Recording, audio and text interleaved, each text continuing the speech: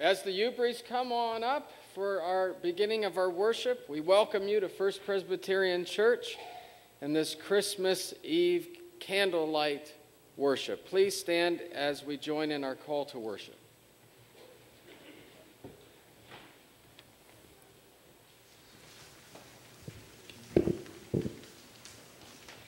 As we light the candles of hope, peace, joy, and love, let us remember that Jesus is the hope of the world, Prince of Peace, our fullness of joy, and God's gift of love for all.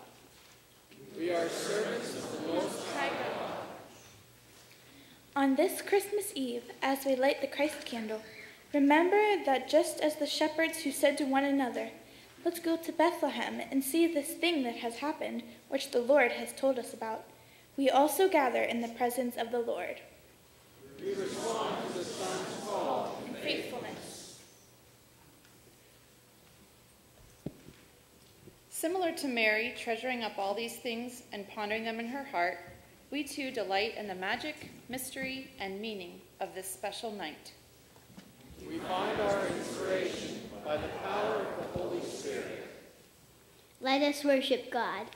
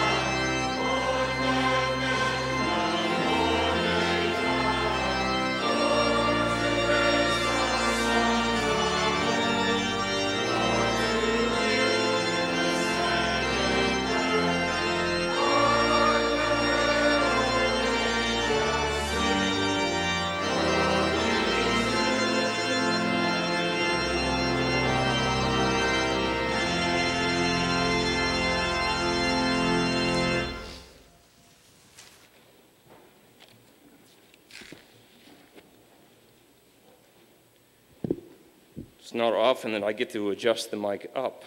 There you go. Wasn't supposed to make you laugh. Jesus said, "For my yoke is easy and my burden is light." In assurance of God's mercy, let us pray together the unison prayer of confession, which is printed in your bulletin. Holy God, you sent angels to tell the shepherds about the child Jesus. We confess that we have not always followed your leading. We have not always searched for signs of your love. We have failed to praise your Son's birth and refused his peace on earth. We've expected little and hoped for less. Forgive us, yes, and renew us once again as we embrace the timeless story of Jesus. Amen. Would you continue your own prayers in silence, please?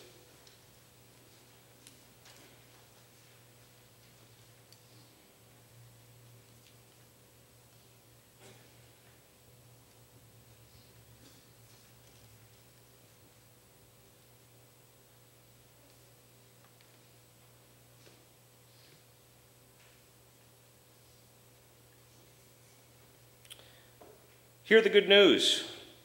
She will bear a son, and you shall call his name Jesus. For he will save his people from their sins. In Jesus Christ, we are forgiven. Thanks be to God. God has called us to live in peace with each other.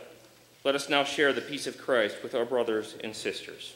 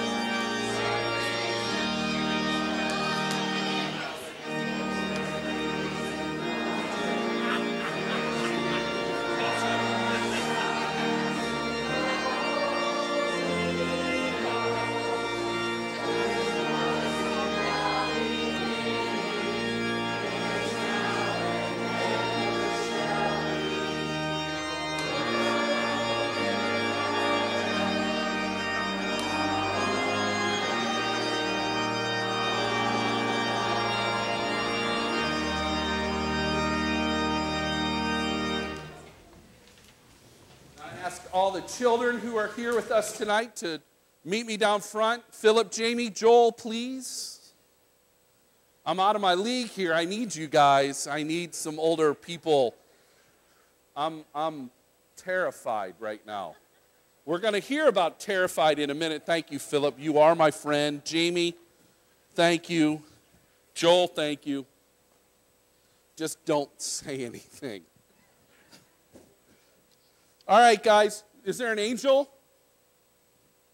Emily, you have an angel. Let me see. Ooh, I like this one. This is beautiful. See this? White, the harp. I like that a lot. Have you guys had this for a long time?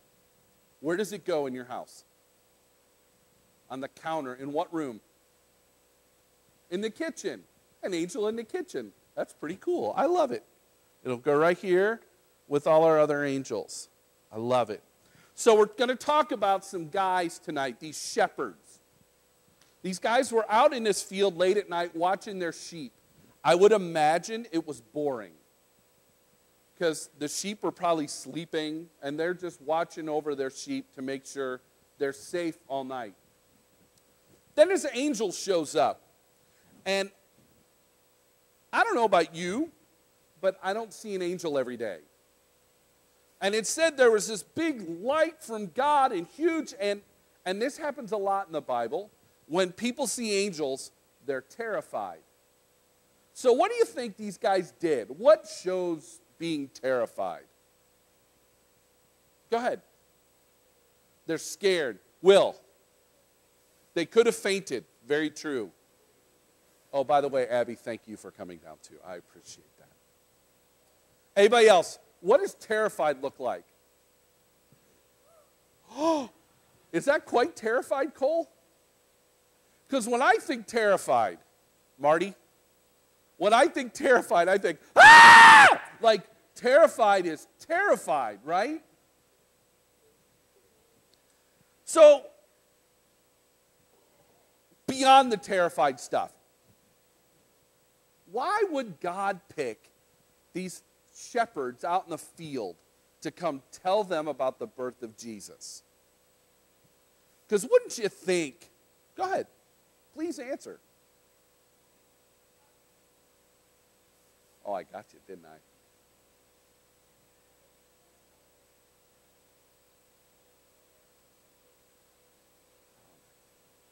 Do you want to switch spots? You got it. Because wouldn't you think that the announcement of the birth of the Savior, it would be to like really important people like Philip? Or kings or judges. No. God went to just normal people like us to tell them about the birth of Jesus. And here's the cool part. And told them that this birth is happening. This is where the baby's going to be. Didn't tell them to go. Just told them where it was going to be. And these guys went, you know what? We better go. And the Bible says they hurried. Like they weren't like, well, we got to deal with our sheep. And you know, maybe when they wake up, we can call Bob. And he can come watch our sheep for us. And then we'll make some time to go see the baby. No, they got up and went. We have no idea what happened to the sheep. Right? The Bible doesn't say the sheep followed them. Nothing. These guys heard about the birth of Jesus and went and hurried and motored. So here it is. Here's the downer. Maybe not a downer. Tonight's an exciting night, isn't it? And you're all probably excited, not for the reason I want you to be excited. Right? Emily, why? Thank you, Emily. It's Jesus' birthday. You're right. Well done. But the thing is, here's the question. This is for all you big people too. What are we running faster after? Are we running faster down the stairs to get to the gifts? Or are we running faster after Jesus? Ouch. Right? It's all great.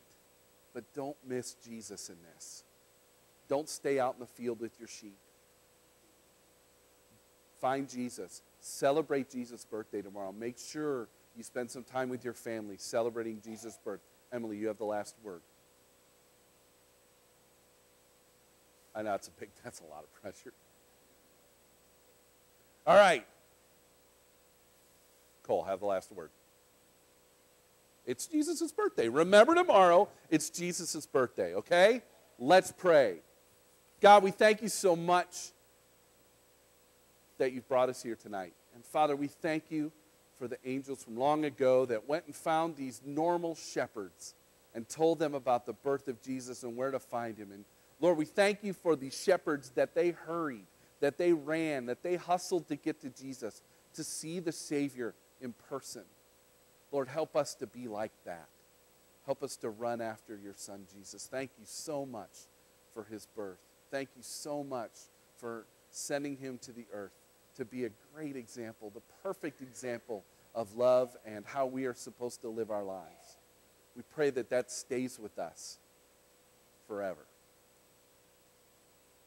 We love you, Lord. And all God's kids said, amen. Thanks, guys. Go back to seat with your families. Thank you, old guys. Oh, you did? Oh, here it is.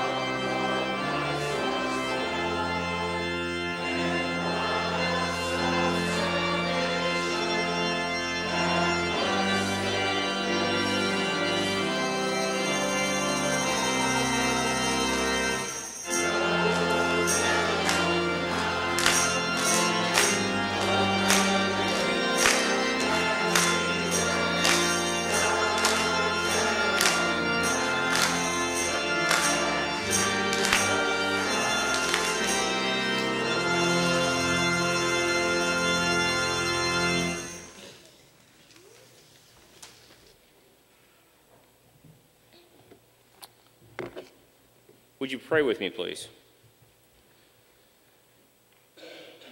God, as we watch and wait for your coming in this busy time of year where our lives are so hectic, we pray that you'll help us to sit silently, quietly, for a few minutes this evening at least.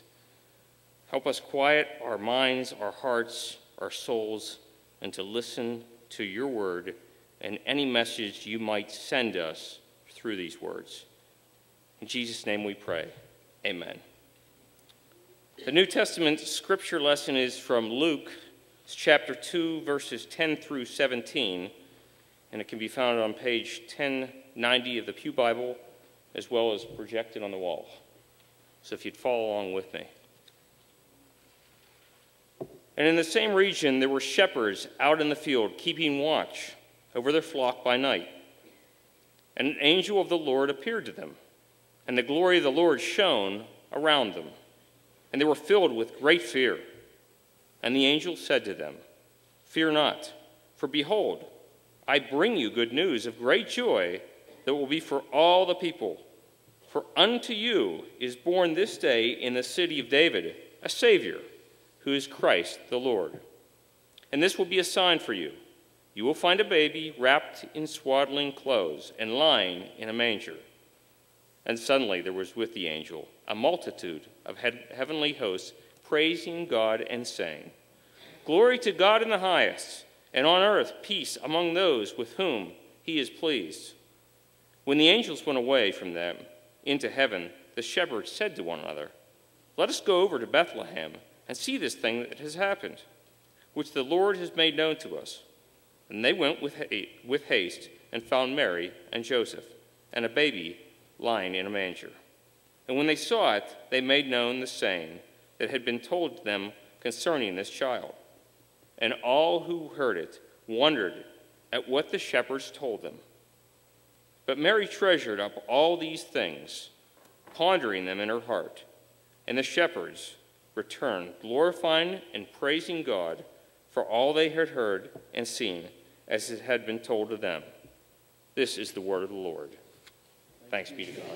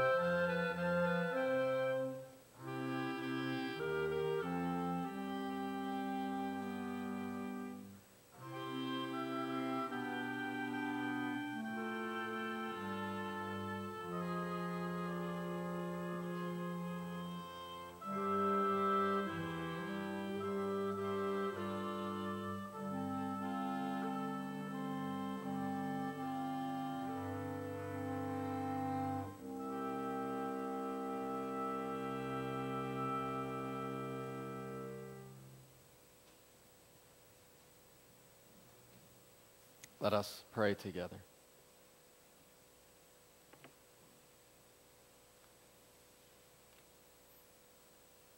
Holy God, on this important night, we pray that the words we've heard read, the music that we've heard or participated in, inspired by those same words, that it would truly make a difference in our life. And that this time, that you would help me to help us for your desire for us, that we may truly understand what it means to give glory to God. We pray this in Christ's name. Amen. The subject of angels, it's what we've been talking about here during the Advent season at First Presbyterian Church. It fascinates people of all ages. There's just something about the idea about meeting a divine messenger that it captures our attention. What would that be like? When I entered the word angels into a web search, I got over 20 million hits. It was actually like 20,400,000 or so. Wild amount of hits on the word, just the word angels. They're very popular subject matter. So I want to start tonight with you thinking about this with me. How do you think about angels? How do you see them? How do you, in your mind, how do you picture them? What would they be like? Maybe some of you have really good ideas. I grew up in the 80s during the TV show Highway to Heaven. It was one of my favorite shows growing up watching it. So my favorite image of angels is of normal-looking, in this case it was guys, walking around who were basically angels in disguise of normal-looking guys. I like that. And others must like that too, because then in the 90s, many of you know another show with normal-looking people who were angels in disguise came out, this time mostly women, touched by an angel. You can still see that one on the Hallmark Channel especially. Those images, in my mind, stand out. That's how I would think of angels. Maybe there's one here. And Scripture has that promise for us. Even we could be entertaining angels unaware. Who knows? I like that idea. Tonight we're going to focus on one of the most memorable angel encounters in the whole Bible. You know it. We've already heard it read. We'll reflect on it as Brett did a good job with the kids.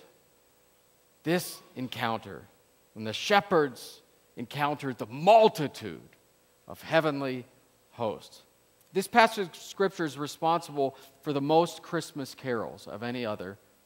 In fact, tonight, we have 5 of the 6 songs that we're singing, or have already sung one of, are referencing this passage, this very passage, as their source of inspiration. 5 of the 6. There's probably never been a more diverse group giving praise to God than there was on that night. The shepherds were down to earth, hard-working, dirty, but dependable group of guys. While the angels, remember, they're created too. They're their own creation. They're creation's most exalted, magical, celestial beings. Yet on one holy night, the shepherds connect with the angels. There they were on one night.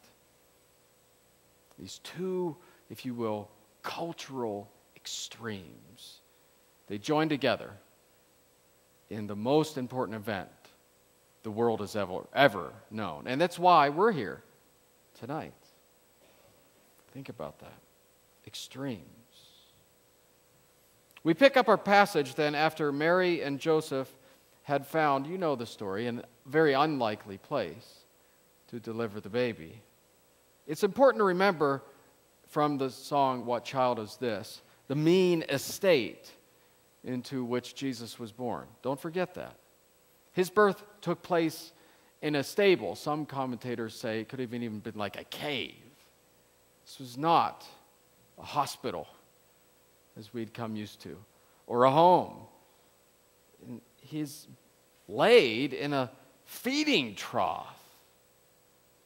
Not a beautiful bassinet or a costly crib that we have for our own children, or that we'd want if we don't have. Feeding trough. That's how he came into the world.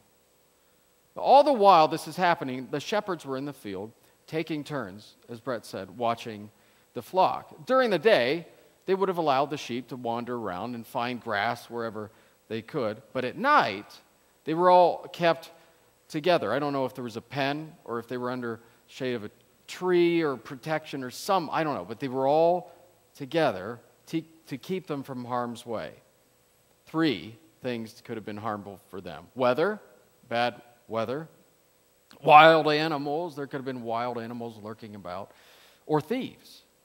Everybody wanted a leg up in the competition, and getting an extra sheep would have brought in income. But sometimes, here's one of the main takeaways for tonight. Sometimes God interrupts our normal routines to, hey, get our attention. They're doing what they always did at night. Off the radar, but diligently doing what they do.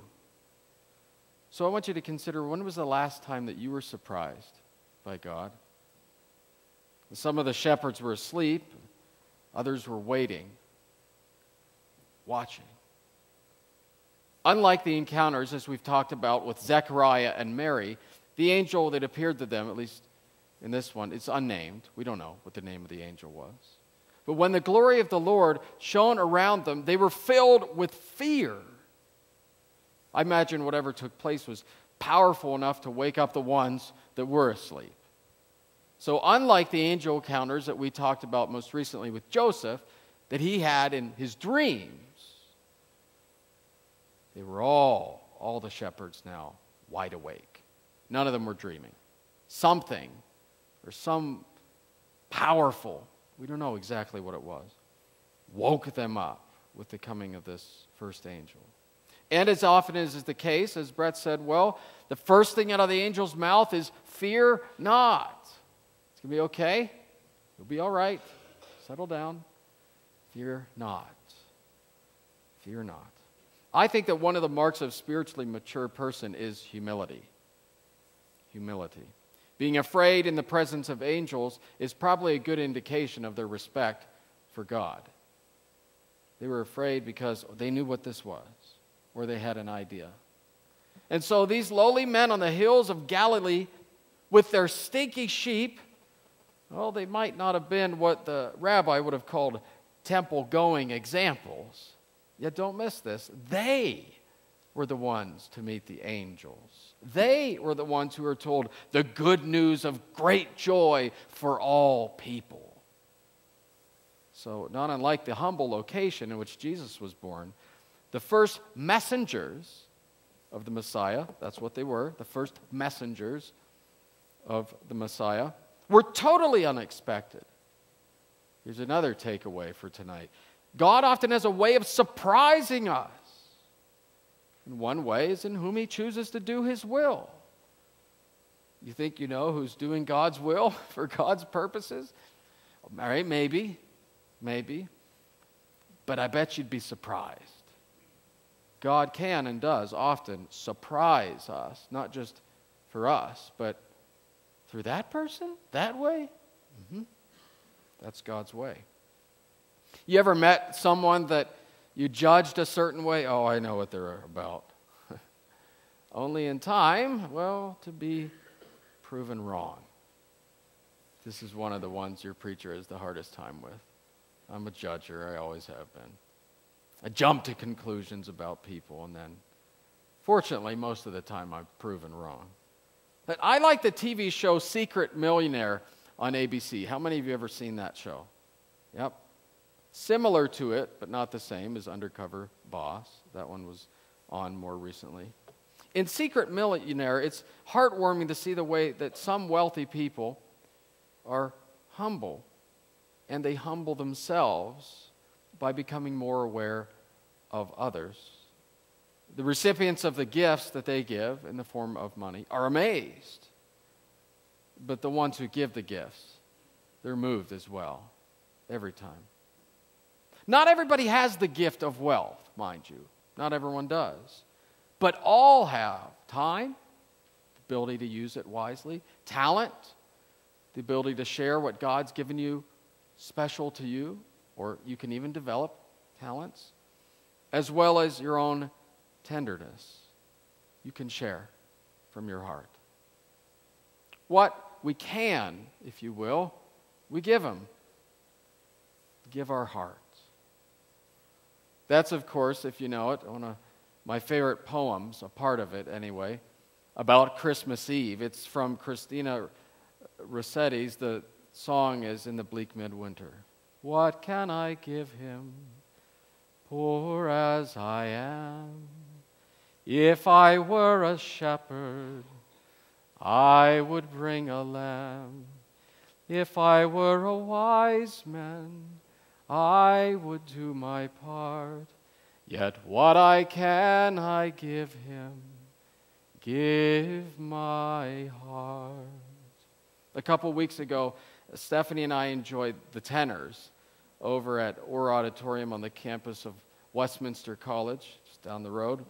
And as part of their Christmas concert, one of the members of the group, Frazier, reflected on, he really did, it was really cool, and I cheered, and he was kind of being raised in a Presbyterian church in Vancouver, British Columbia, and learning that hymn. In the bleak midwinter, frosty wind made moan, and on and on. And his rendition of it was my very favorite song in the concert. If you will, it was a gift that he gave all of us. I loved it. When we take the time to give of ourselves, what happens? Elizabeth knows. There's not a time she plays that someone doesn't say, I bet, oh my gosh, that was so good. We spread joy. When we give of ourselves, we spread joy. So, yeah, tonight we're getting excited about gifts. And maybe some of your traditions include opening a gift or two, or all of them, on Christmas Eve. Tomorrow, by probably 10 o'clock, everybody's gifts will be open. But here's the question. When was the last time that you surprised somebody with a gift? Maybe there's a cool big surprise of a gift coming, but there's something about surprise in a gift that adds a whole other element of delight. Think about the angel in this way. He, she, it, whatever it was, must have found it exciting. It knew what it was going to do before it did it. It told the men the news. For unto them was born in the city of David a Savior. You know, it was excited. Not just anyone born. So to be sure, the shepherds were surprised by this message, but also the way in which the Savior came into the world, as we've talked about, that feeding trough. It was wrapped in swaddling clothes, lying in a manger. What's that? Unbelievable. If you've ever spent time around a newborn, you know they're completely helpless, besides breathing and crying and bodily functions. They need help to do practically everything else. And yet, the Savior, our Savior of the world, entered the world in that same way. Vulnerable, dependent, and helpless. Take a moment to consider this night the way that that baby has changed your life forever. Once the angel's announcement ends, then the whole host of angels show up, and together they say, "Glory to God in the highest." Highest. But here's a question. Did they sing? Did they? Most translations use the word saying, not singing, describing the angels giving praise to God. Why do we assume that they were singing? I don't know. Maybe it's because when the earliest hearers of the story, and then guess what happened? And then all these angels show up, and then this holy host of all these, glory to God. Maybe it sang, or maybe they, in telling it, glory to God, sounded as if I don't know. We don't really know.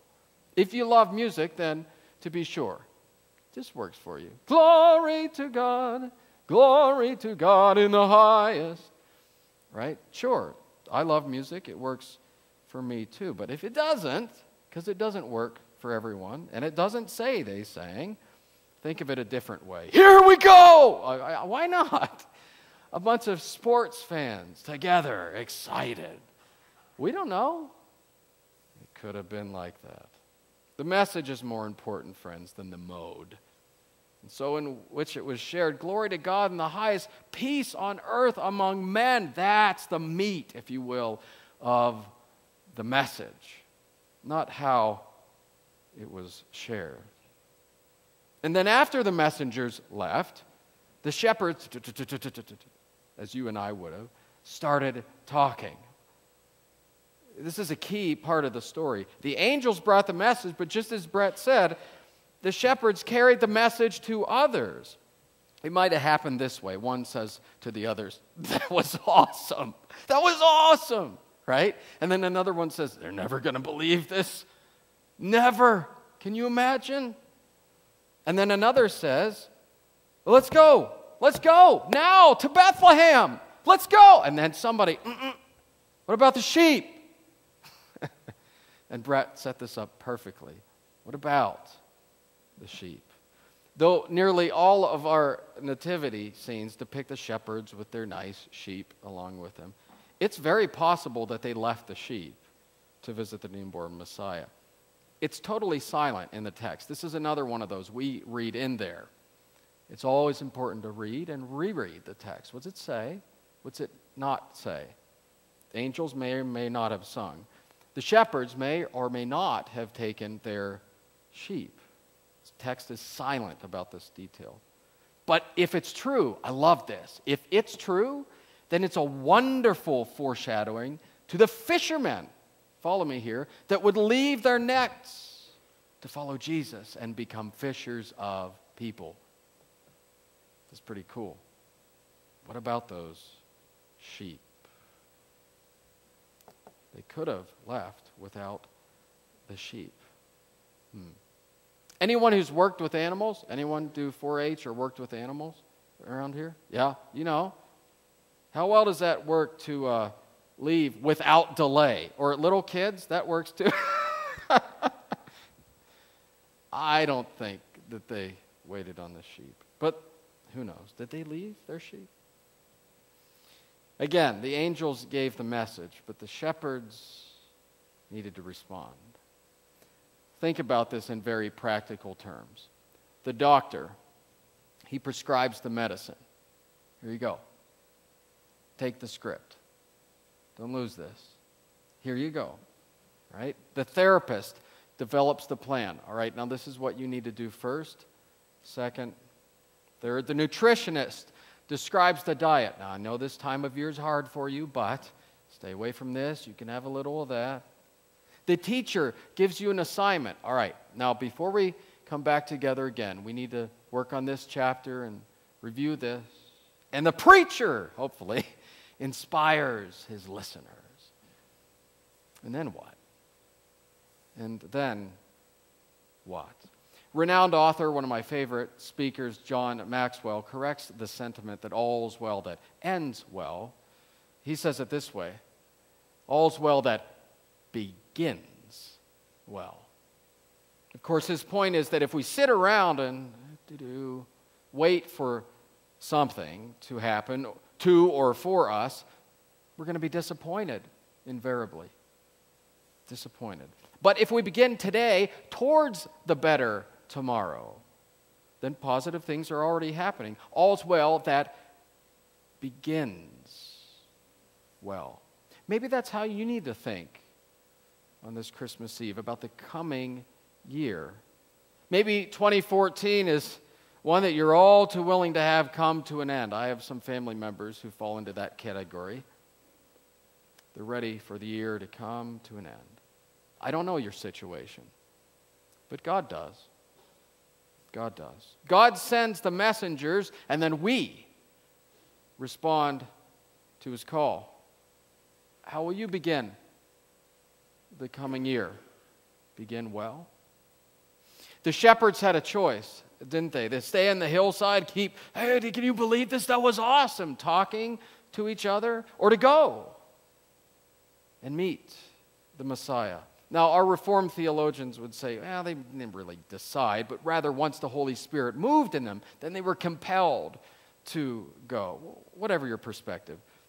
The scripture here describes a key moment of life change for them. This is key for these ordinary guys. So on this Christmas Eve, where are you in your faith journey? Where are you at? Is this a key moment for you? Are you navigating the demands of each day with, grace? Or is this season's pace paralyzing you? Do you see this night as filled with a memory of angels? Or is it just something to get through? Though some of you have shared with me your own angel stories. Really cool. And most of us will never come face to face with an angel. Same things that make this season so, as we sing in another song, merry and bright, are available to us each and every day of the year. Consider this. You don't have to wait until Christmas to be somebody's angel in disguise. Those unexpected gifts. I think it's best to give gifts when people don't know it's coming. The people that bring us joys, the way in which we serve, and the motives behind why we care should all be the same for Christians all year long. Friends, there are endless practical ways in which one can respond to God each and every day right here, either in downtown Newcastle or wherever the Lord takes you in your life. I don't know if angels can sing, if they have harps, and if they earn wings, or if they wear halos. I don't know. But what I do know is that we can all be like simple shepherds who told all their friends and family about all they had seen and heard, giving glory to God. In the name of the Father, the Son, and the Holy Spirit.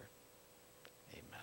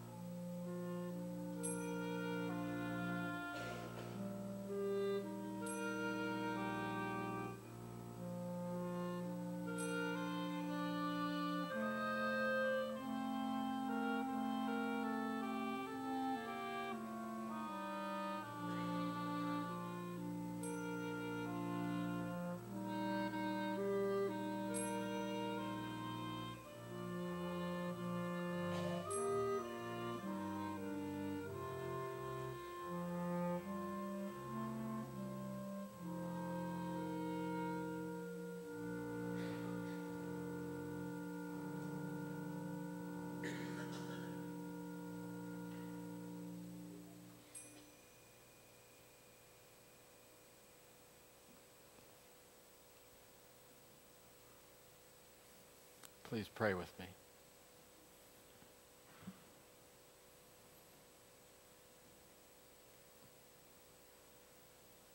Heavenly Father, Messiah, and Spirit that moves amongst us, we thank you for the unexpected interruption, the normal routine of the shepherds that night. We thank you for choosing the obvious oddity of the shepherds. Because whatever we add into and wonder about, text clearly tells us they went with haste. You knew who to call to do your will in this, your world. We thank you for surprising, even turning on its head, if you will, the expectations of the time. We thank you, Lord Jesus, for the hope that you give us, all of us common folk, that the way in which you came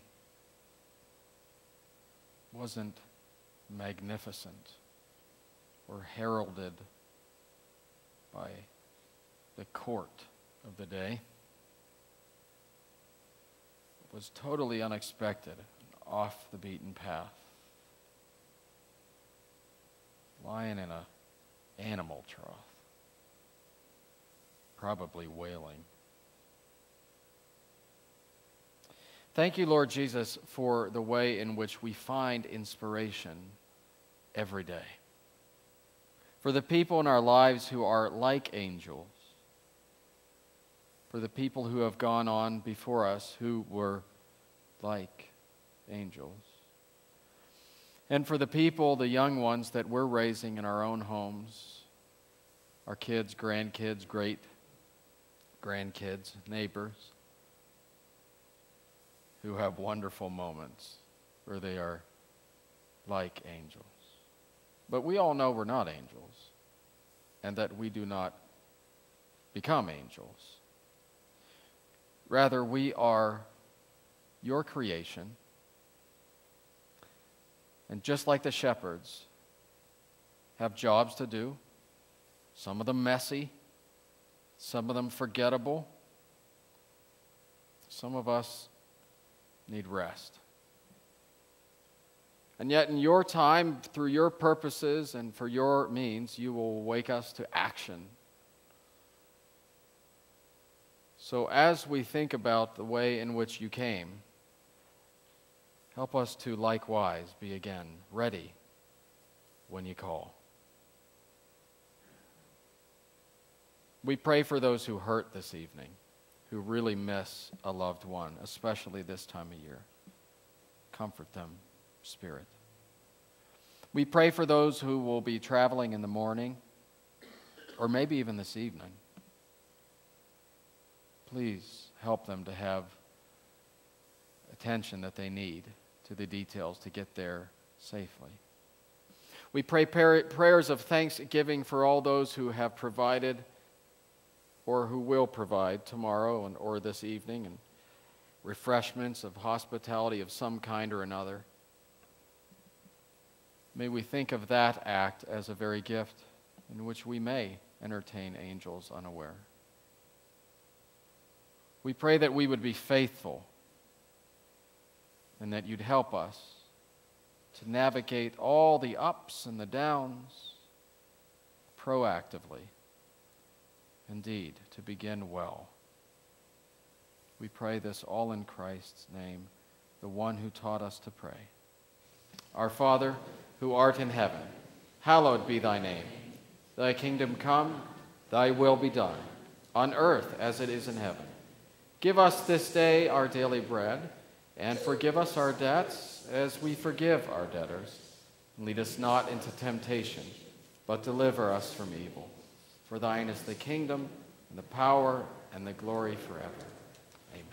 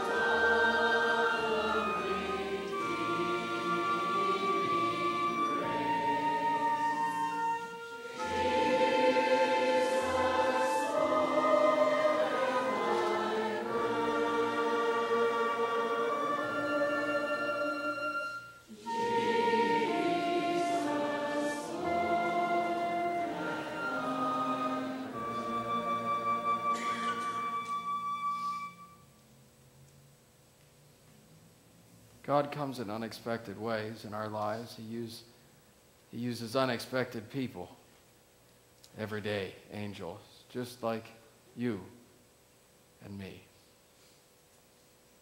This church, for many years, 216 plus of them, has had everyday angels come and go.